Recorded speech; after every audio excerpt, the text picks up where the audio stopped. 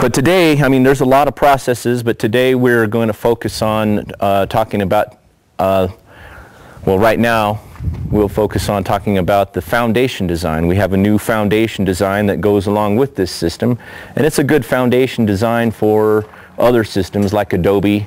And what we're doing is we're using this high-strength composite technology and with a system called the Laminated Ferrocement technique.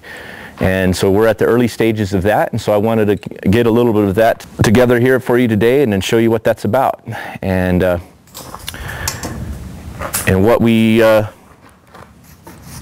start with is these insulated styrofoam forms. I could show you one of those. Okay, here we are. I'm going to show you the beginning steps of the laminated ferrocement foundation technique.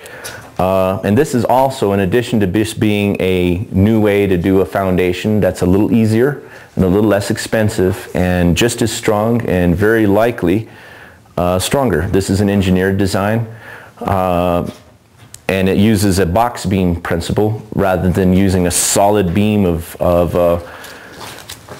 concrete with rebar in it to make a solid base for a home. What we do is we skin these insulated forms with the laminated ferrocement, which what it means by laminated is that we embed layers of reinforcing, and that gives this type of it reinforces this kind of concrete beam in a way with active tensile reinforcing.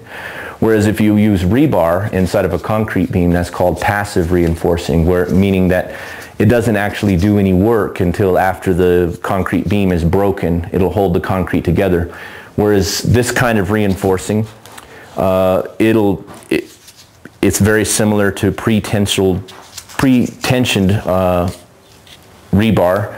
And when you do 2 layers of this lath, it's pretty strong.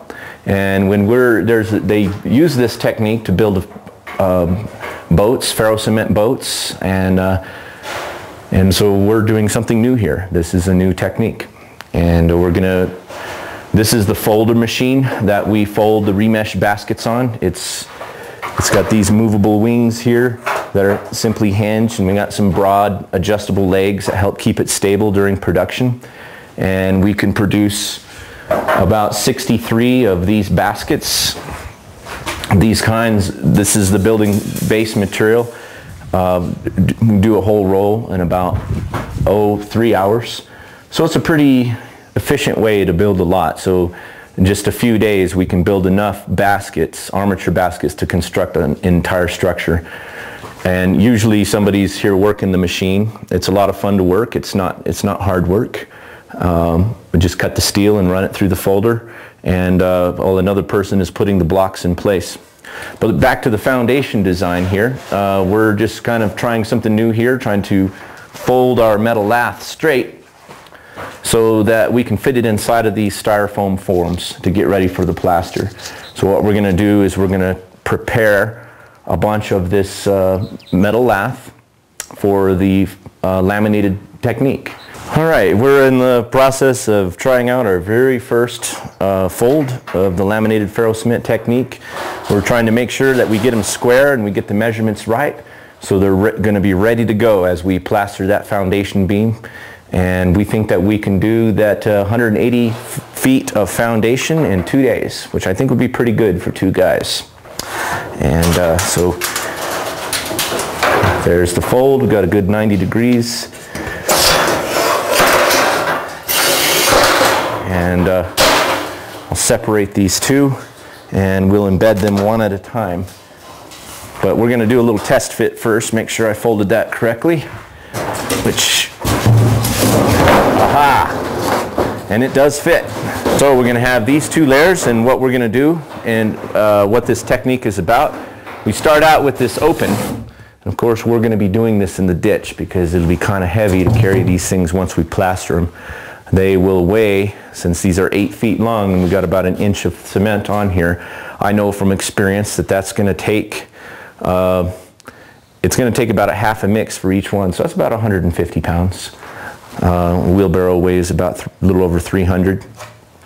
And what the laminated ferrocement technique is about is what you do in order to fully encapsulate this kind of reinforcing, to make it do its job, which is to impart a lot of tensile reinforcing and allow a lot of flex without cracking and give it just a lot of strength and toughness. So we start out, we're going to plaster a thin layer of our composite mix, of a PVA fiber reinforced mix, and then we put we'll do an area that's the size of our first layer, which isn't too much, but it's a good workable amount. You probably don't want to do more than that at a time, so you can control these and get them brushed in.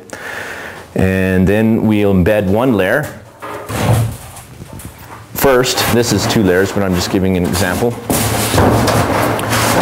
We do one layer first and rub it in and make sure it's embedded, then cover it with cement all the way up the sides and going past a little bit for the next one. And then once that's fully embedded, then we put the other layer in and rub that in so the cement presses in from the bottom, and then we apply a little bit more cement over the top. So what we're going for is a shell that is less than an inch. It'll probably be 3/4.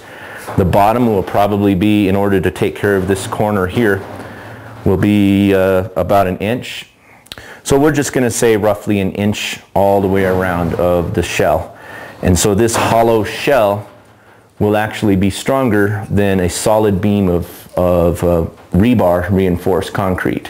So that's what we're trying to show here as a less expensive way to do a new kind of foundation.